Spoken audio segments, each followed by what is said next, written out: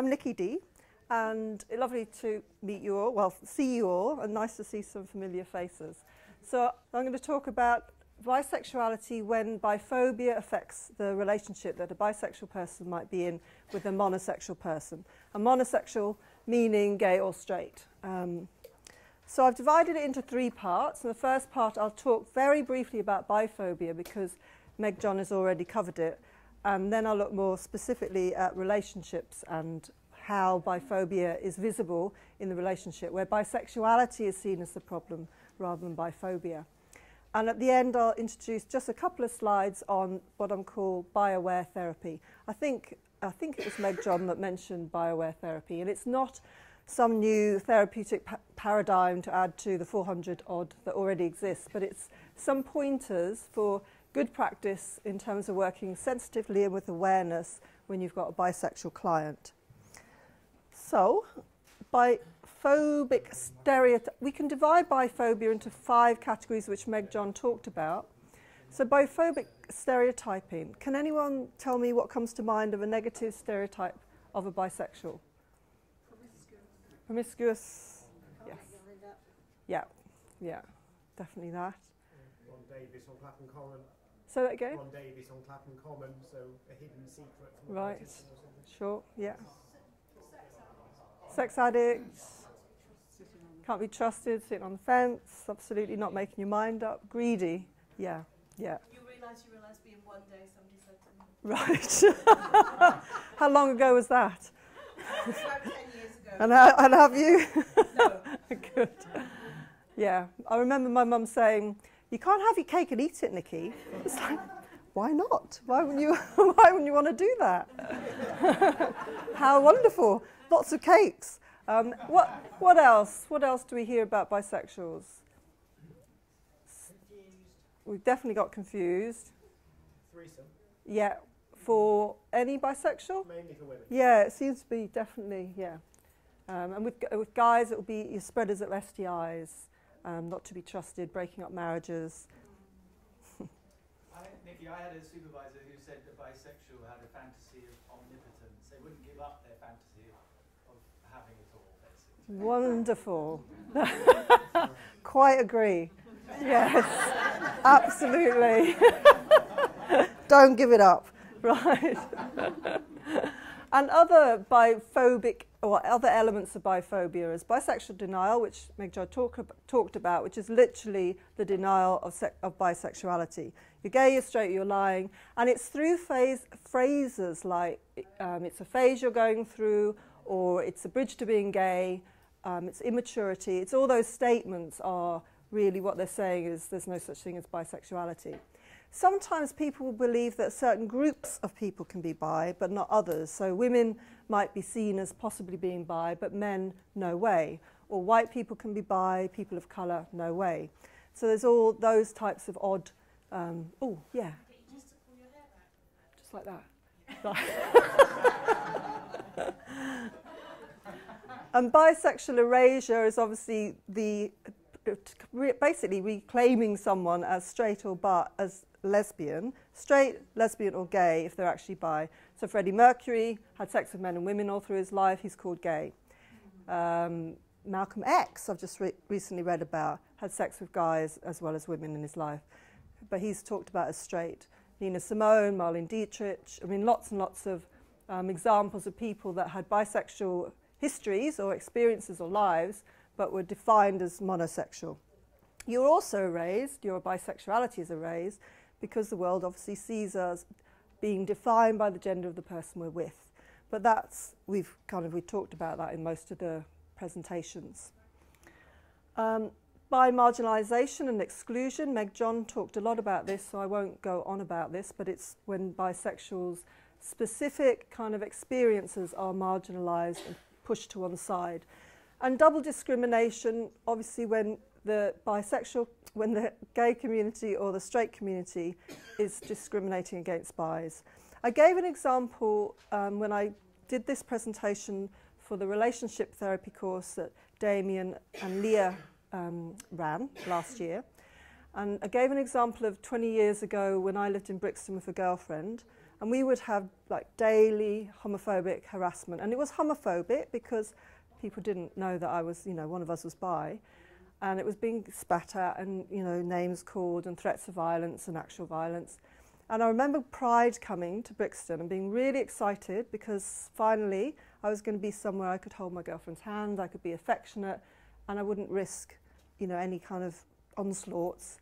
And the lesbian comedian Rona Cameron was comparing the day, and she welcomed all the gay men to Pride and she welcomed all the lesbian women to Pride, and she told bisexuals to fuck off, we're not welcome.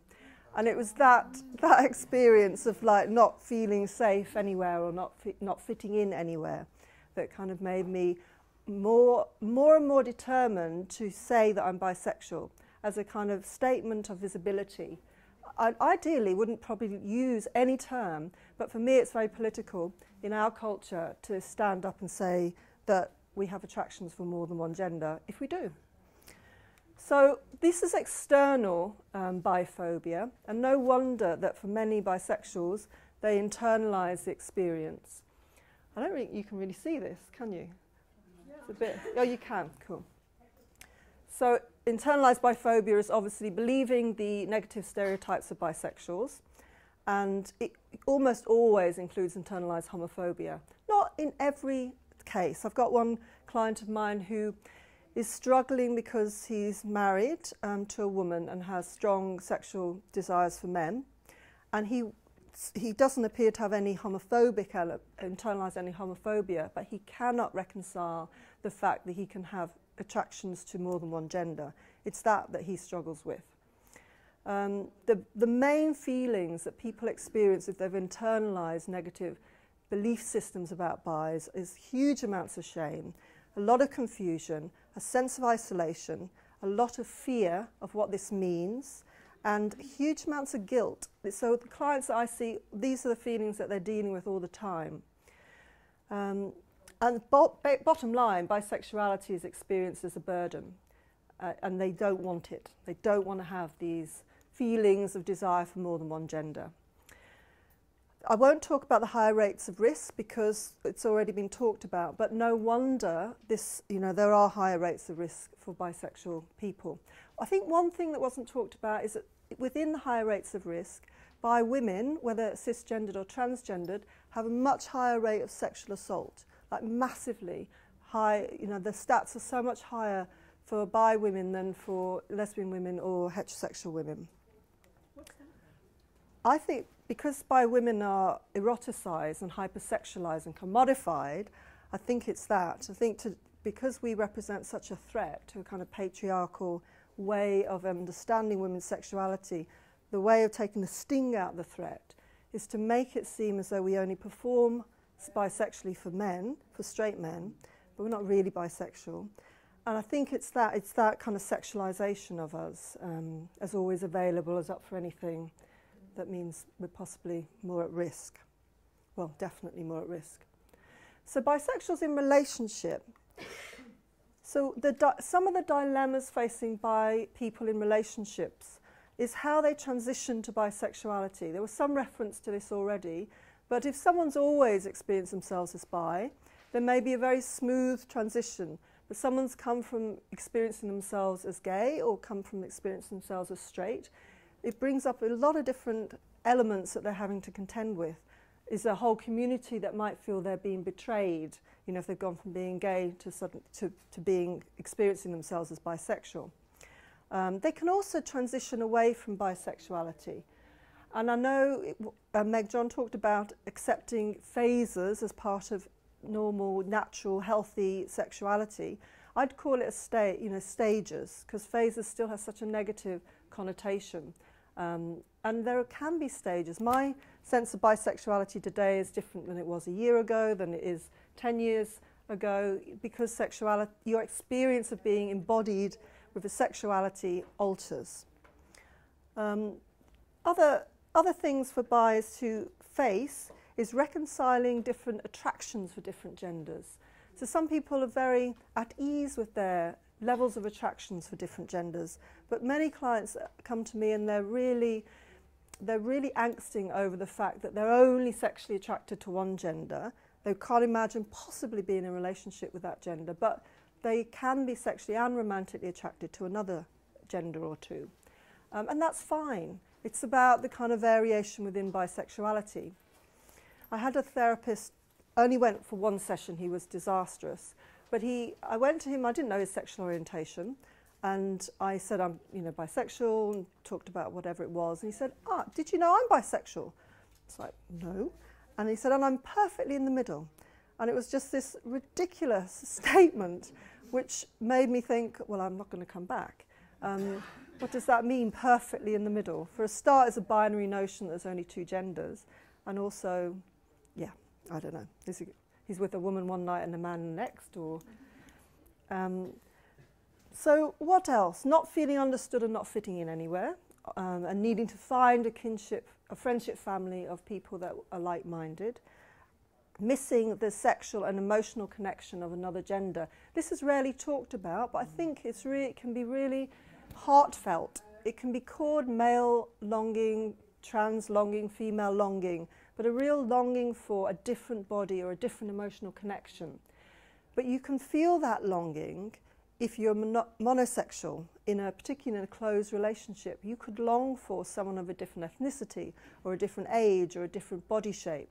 So it's not just about bisexuals and their attraction to more than one gender, which is often what a monosexual person with a bisexual partner will be really worried about, this idea that we'll always need another gender to keep us sexually satisfied. Dealing with, obviously, the partner's biphobia, but we'll talk about that in the next slide. So a partner's biphobia might be seen in these ways. So the partner not telling their friends or family that their partner's bi, so being way too ashamed of the partner's sexual orientation. I can't actually read that, so I'll just keep doing this. Ignoring a partner's previous relationships with another gender. Being threatened by gender-based sexual fantasies.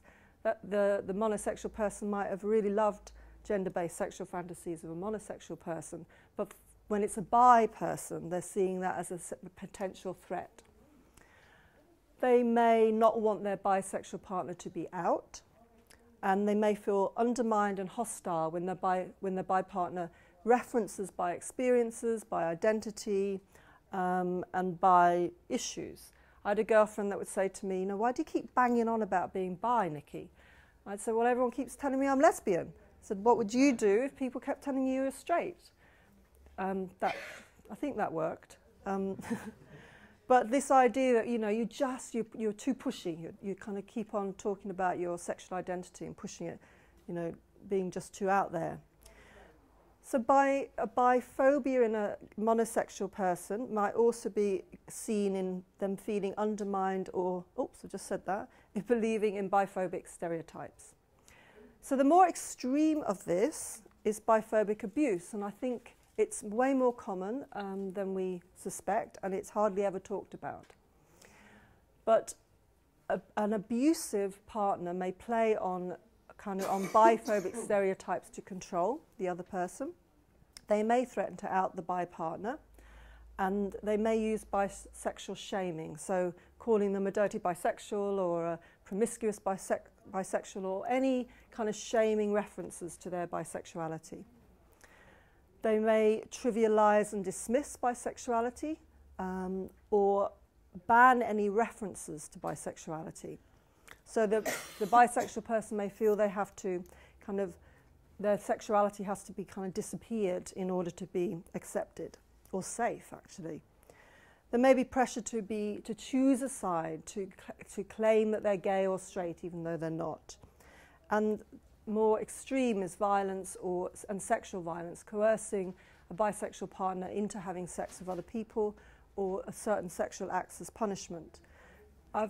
There are definitely a couple of couples that I've worked with a straight guy and a bi woman, and they were swingers. And in both cases, the bi women felt coerced into having sex with women in a threesome scenario.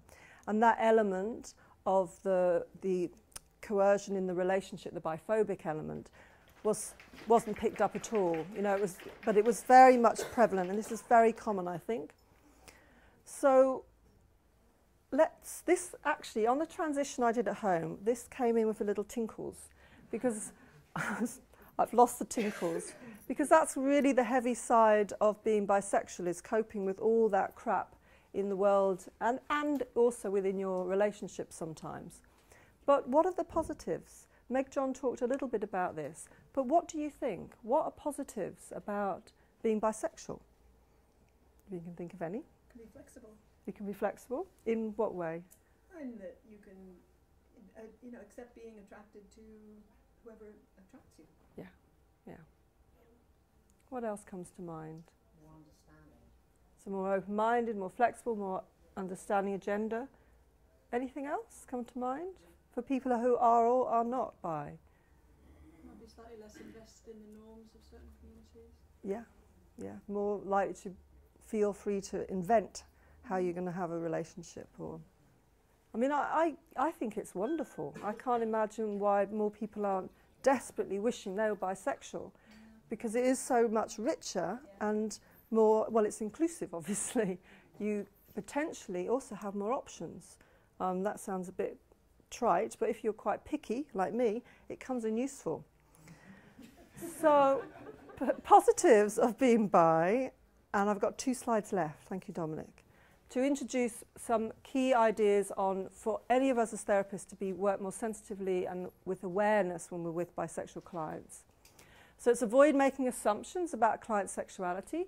If 2 guys are walking in to have couple therapy, relationship therapy, don't assume they're both gay.